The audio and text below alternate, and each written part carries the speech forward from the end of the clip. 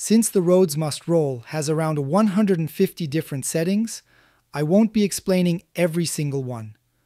I'll only provide explanations where I think it can be useful. The asset located in the top left of the asset browser is the main road modifier. This is the central object of the roads must roll. The modifier is already applied to a curve. You can edit this curve by pressing Tab and dragging the control points. This curve is a NURBS curve because I find it provides the most elegant result. However, you can also use a Bezier curve if you prefer. To create a Bezier curve, press Shift plus A, select Curve, and then Bezier. To enlarge the curve, press Tab, select all control points with A if needed, and then Scale with S. Go to the Modifier panel. Select Geometry Nodes, click on the icon for node trees, type Road A, and select this node tree.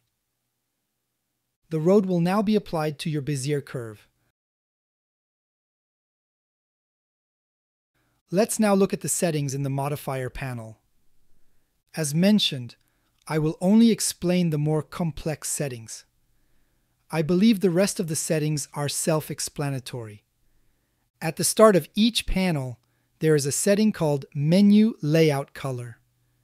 This is only to help you visually navigate through the menus more easily and has no other function. In the General Basic Settings menu, you find the Lights On option. This turns on the lights for the cars and lampposts. Note, in Rendered View in the 3D viewport, you can only see this if the lighting in the top right is set to Scene Lights. Landscape for bridge. If you make a bridge with pillars and select the landscape here, the pillar lengths will automatically adjust to the landscape. Parking lanes. A small tip. You can also use the first option in the parking lanes to create a narrower shoulder. Ground gap in barriers. This can be useful if you want to add a pedestrian crossing or a bicycle crossing. In the Bridge General Settings menu, you can find the option Left-Right Edge on or off. You can use this to create an exit ramp, for example, if you want to have another road run alongside. In the Bridge Pillars menu, you'll find the option Gap in Row of Pillars. This extra option here allows you to manually create a gap in the line of pillars if you want to let something pass under the bridge. Please note, if your bridge loops and crosses over itself, the pillars at the bottom will be automatically removed. Cars, General Settings. You have the option to select your own collection of cars for the roads must roll. Note that you need to check the following option first. Use a car collection. On. It's also important that the origin of the objects you use as cars is at the center and bottom of the car. This ensures the cars are correctly placed on the road surface. Lines, yellow options. For our friends in the United States, I have also created yellow line options. One small note. If you use the yellow single line, make sure to turn off the white line underneath it first. Besides the main road modifier, I've also created several procedural props you can use to complement your scene. I think most of the procedural props are pretty self-explanatory. You just drag them into the scene and adjust the settings in the modifier panel, like you can see me doing here with the modifier I created to make overhead signs. Let's have a look at the pre-made traffic junctions I have included in the roads must roll. As mentioned before, when you drag a preset into your scene using Append, Reuse Data, make sure to uncheck Instance in the window that appears in the bottom left right after the import. This allows you to edit all the individual parts of the collection. In some presets, I've placed empties to to make it easier to move them around.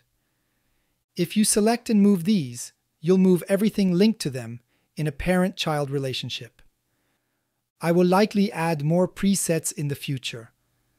Feel free to let me know if there are any specific presets you would like to see. You can find a link to a survey on the Roads Must Roll website in the description below. I have modeled 6 cars which are included in the Roads Must Roll. You can also simply drag the cars into your scene like the other props. In the Modifier panel, you can find the options for the cars. This allows you to easily change the type of car and its color. It saves you time when placing cars in the background of a scene. I'll now give you some tips and tricks for the general use of the Roads Must Roll. Tip 1. Do you want to change a certain setting for multiple road segments at once? Then select all the roads you want to change and hold down the Alt key while changing the settings.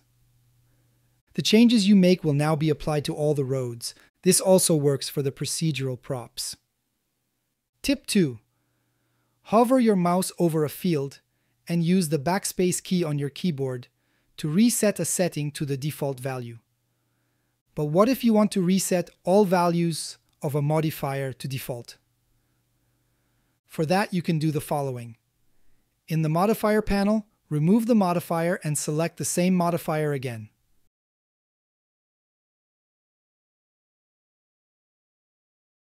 Tip 4. I've made tooltips for most settings. If you hover your cursor over a setting, you'll see the tooltip with more information appear. Tip 5. Sometimes it's useful to copy all the settings from one road to another road. To do this, select all the roads you want to adjust. The road whose settings you want to copy should be highlighted in orange. Press Ctrl+L and choose Copy Modifiers. This way, the settings from the object highlighted in orange will be copied to all other selected objects. Tip 6. If you're building a bridge and your landscape has a lot of geometry, it can be a good idea to use a separate, simpler object as the base for the pillars. Create a simpler version of your landscape and select that object in the Landscape for Bridge setting. Make this simpler version of the landscape invisible in the final render. This will benefit performance. Let's have a look at how you can optimize the Roads Must Roll on your computer so it runs well. As with all your projects, it's crucial to optimize Blender's performance settings before diving into your work. Preferences. If you have a dedicated graphics card, make sure to select it. Render settings. If you have a dedicated graphics card, set the render device to GPU and enable Use GPU for denoising. Adaptive sampling. Use adaptive sampling. A value of 0.5 works well for faster renders. You can always lower this value afterwards for your final render. For reference, I tested the add-on on my old PC, which dates from the year 2012, from the time when animals could still talk. It has an NVIDIA GTX 670 graphics card. Although rendering was slow, the viewport performance was smooth in solid mode. On my current computer with an RTX 3080 graphics card, the add-on runs very well. This add-on is primarily designed for cycles. I don't have much experience with Eevee for the moment. If many of you are interested in trying the Roads Must Roll with Eevee, I can see if I can make this work. I've created some performance options in the main road modifier for users with less powerful computers or complex scenes. The performance options are accessible through a dedicated menu, with everything set to the lowest quality by default. Resolution curve. Increase this setting if you have sharp curves or steep inclines in your road. It adds more subdivisions to the curve, making the road appear smoother. If you crank it all the way up, it will of course come with a performance cost. But it's rare that you would have to go higher than 48, I would say. Subdivision road surface. This is useful mainly for extreme height differences in the road. Just leave it on 0, unless the road surface looks weird. Materials. Level of detail. The highest level of detail for the materials is intended only for close-up shots. Trees' level of detail and low poly cars don't need much explanation, I think. I have some additional tips for people with low-end computers. If the camera isn't zoomed in on the road, you can keep all performance options at the lowest setting without noticeable differences in the quality of the final render. Use the solid view for making changes to the road instead of the rendered view for smoother performance. Crashes often result from insufficient memory. Isolate the section of the road you're working on with the local view functionality, or just turn off unnecessary elements in the viewport. You can also hide the modifier in the viewport so that only the curve is visible. I have a lot of ideas about features I could add to the add-on, but I'm most curious about what you would like to see added to the roads must roll.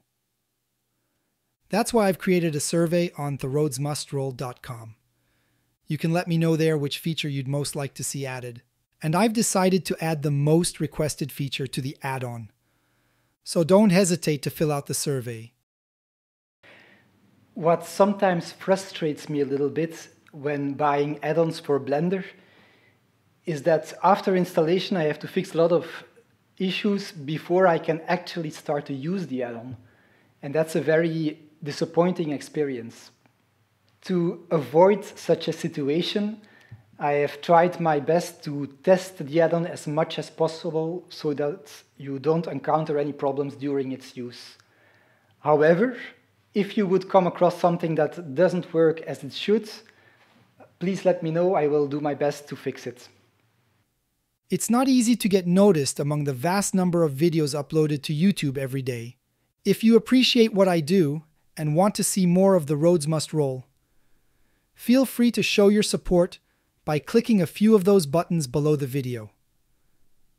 Thanks and see you soon.